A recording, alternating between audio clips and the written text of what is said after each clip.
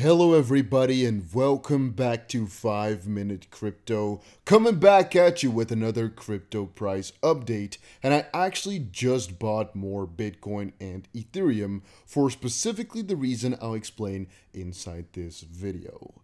So unfortunately, the account of Bybit that you're watching right now actually does not have any more money in it, so I cannot show you guys a buy live or any new added money to my positions. These positions are gradually decreasing because, there's some cost to having these things open. But on my own main account, I actually just bought some extra Bitcoin, Ethereum, and of course XRP, primarily because the market crashed quite significantly, and I think it's right now a very good decision to layer my buys and start stacking up severely. So why I just bought is because we right now hit the 0.382 Fibonacci level at about 62,000. I've actually been layering my buys piece by piece already to make sure I don't put in too much in one separate level. I still have a couple of buys open, one of them being just above the 0.236, even though that is one of the lesser important levels. This right here, $62,000, was the most important level for Bitcoin, if you asked me. And luckily, we found some support there, with my buy being just above it. Now, I actually think that this is the best scenario, basically, for all the futures buyers. So for people who are using Bybit, by the way, right now, there's $3,500 worth of bonuses over on Bybit. If you are a spot buyer, man, I think on a couple of different exchanges, you could have gotten yourself some very, very cheap Bitcoin. In one of the videos I made on a different channel, DustyVC, a lot of you guys were saying that this was a glitch. Well, as far as I now know, some people said they actually got to buy here. And here it says, in an email to Insider, the company said, one of our institutional traders indicated to us that they had a bug in their trading algorithm, which appears to have caused the sell-off.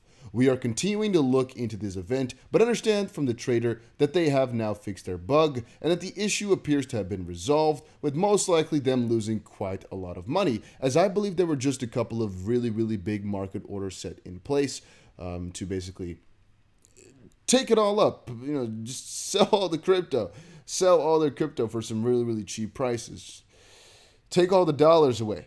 But ultimately, it's a temporary thing. The market really resolves quite quickly from that type of stuff. We also obviously saw Elon Musk tweet a couple of things being bullish about Bitcoin and Ethereum. But guys, generally speaking here, I'm just so bullish on Bitcoin. Again, we found some major support at this area. This is just an area that I've been shouting for the longest time that I'd like to buy Bitcoin at if we actually do pop up. I actually expected us to hit about $67.8 thousand or so. We were a couple $100 shy, about $800, $700 shy. Which is, I guess, unfortunate because I would have actually sold a little bit of my position had we gotten there. Then again, because we did hit an all-time high and a spike afterwards, everything is basically being confirmed for me. This retracement, this pullback is not too crazy in any way, shape, or form. So again, I'm just buying because I know what is about to happen. On the Cardano pair, we had a little bit of a fake out, and obviously this is because of what happened to Bitcoin. Had Bitcoin not come back down, Cardano would have most likely started to just spike up and go crazy, but most altcoins fell today.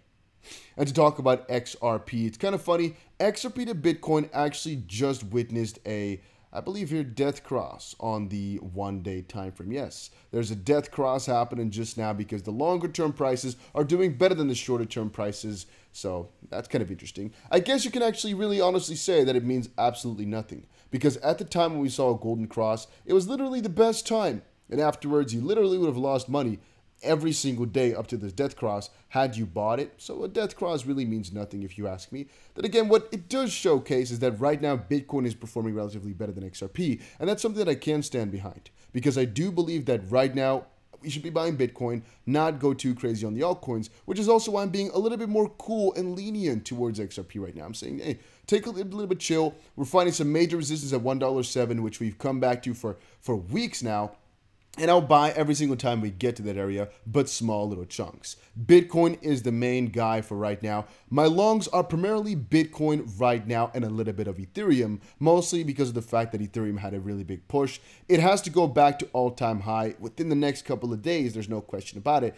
And because of the huge correction that they also faced right now, Ethereum is, in my opinion, still a good buy to go for right now. I'm going long on so many different coins, it's crazy. There's so much of my money inside of this, but that's because I do believe we're going to see some crazier price flashes and pumps and whatnot over the next couple of days.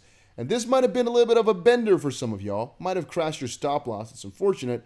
But over on Bybit, I think we were protected because I'm still in my positions and the coins didn't really crash that much. So I'm using this, I'm sticking to it, and I'm enjoying it. But yes, guys, I am just now buying extra while we are this low. However, I am not finishing all my money because if we do correct further, which again is not really on the agenda, but what if, right? I need to be prepared. I need to be able to buy further. My next one price for Bitcoin is about $1,000 lower, but that's a small buy. That's a small buy right here above the 0.236. My next bigger buy is going to be right above here at about 59,000. And I'm going to be layering, but I think we'll have enough time to discuss this once we kind of see the price roll out a little bit further. And I'll just make an emergency update if some push comes to shove.